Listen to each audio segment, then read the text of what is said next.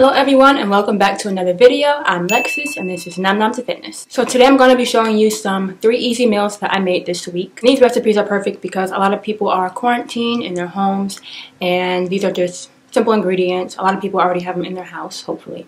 But if not, they're not ingredients that are hard to find. And I try to make the recipes as healthy as possible because I am on a fitness journey and I am trying to, get fit and tone and just feel good inside and out. So that is why I make plant-based recipes. And let's get into it. So for the first meal, I made some chickpea curry and some vegetables. So I'm starting off by making the chickpea curry. I'm sauteing 1 small yellow onion and a half a red pepper. So I'm adding in 2 tablespoons of grapeseed oil. And I'm just seasoning it with some sea salt and some black pepper.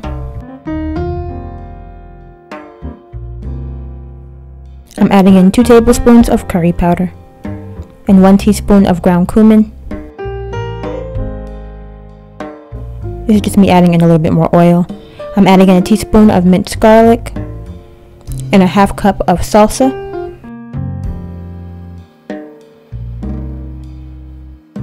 And I ended up adding 1/4 cup of coconut milk, and now I'm just covering it up with some veggie broth, adding in 2 cans of rinse and drained chickpeas. I'm just adding more veggie broth until everything's covered. And I put the lid on it and I let it simmer for about 20 minutes until it thickened.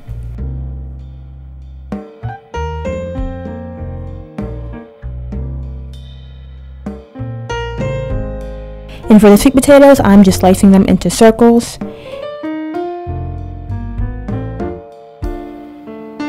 And I'm adding them to an aluminum pan, and I'm adding some ground cinnamon, a little bit of nutmeg, some coconut oil, and some agave. You can use any liquid sweetener you like. I gave that a mix and I baked it at 425 until they were tender, so about 30 or 40 minutes. And when they were done, I just sprinkled a little bit of sea salt on the top and that was it. Next, I just added some mushrooms to the pan. I used Baby Bella's, and I also had some oyster mushrooms left over, so I just tossed those in there and I seasoned it with some sea salt and some black pepper, and that is it.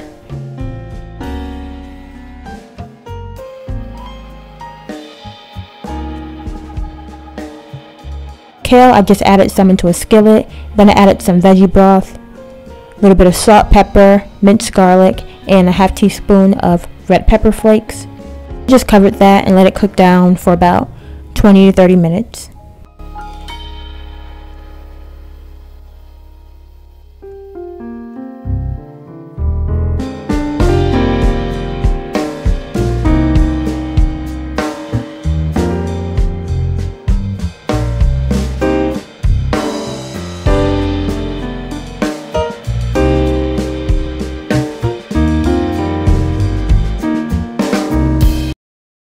Next, I made some Asian style mushrooms.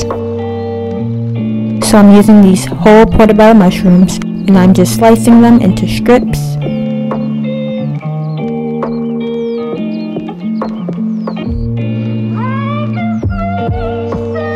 So I added some grapeseed oil to a pan and I'm just sauteing 1 small yellow onion. And once this browns, I'm going to remove it from the pan and then add the portobello mushrooms.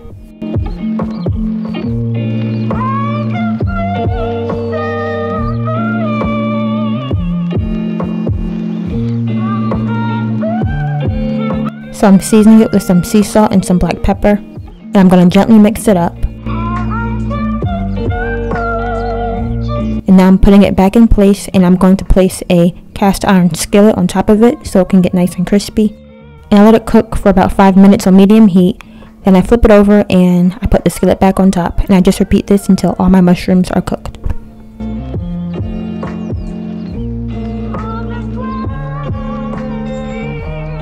Next, for the sauce, I'm adding this gochujang. You can find this in the Asian section of your supermarket. So I'm adding 2 tablespoons of gochujang, 2 tablespoons of agave. You can use pure maple syrup or any liquid sweetener you like, 4 tablespoons of brown sugar. I don't know why I'm using my hands right here. I'm adding 4 tablespoons of soy sauce, 2 teaspoons of minced garlic, 2 tablespoons of vegetable oil, a sprinkle of pepper, and a half teaspoon of chili flakes. And I like this sauce because you don't have to add cornstarch so it can thicken because the agave already makes it thick. And I made some rice. I'm just adding some sea salt, some black pepper, garlic powder, and a teaspoon of olive oil.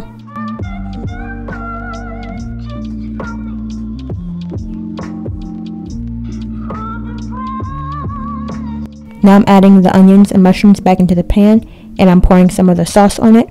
Depending on how many mushrooms you have, you just want to add a little bit of sauce at a time. You don't want it to be too saucy, and you can always add more to your dish later anyway.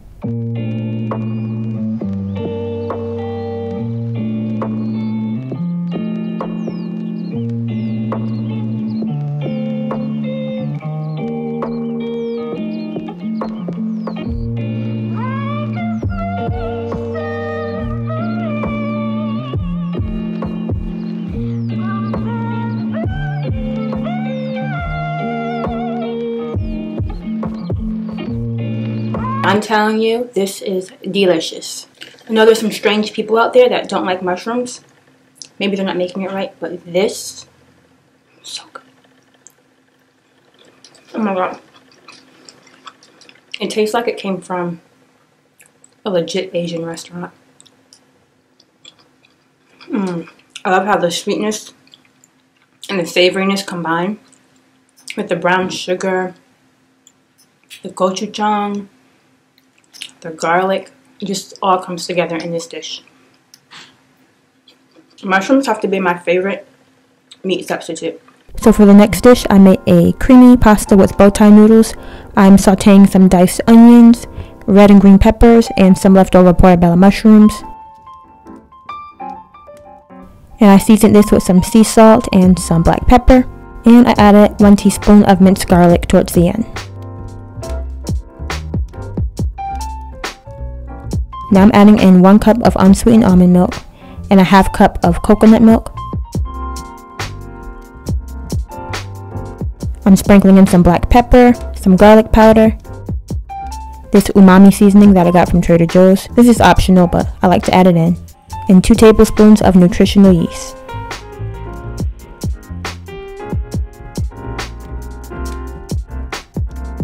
Then I covered it and I let it simmer for about 20 minutes. Then I added in my bow tie noodles. I normally use chickpea pasta because it's just better for you, but I didn't have any, so I'm just using some bow tie noodles.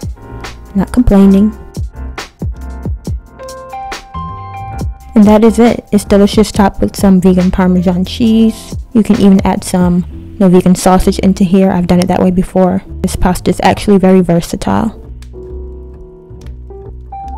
So I hope you enjoyed today's video. Hope you enjoyed the recipes that I made. If you do make them, feel free to tag me at nutmeg on Twitter, on Instagram, and I will see you in my next video. Bye!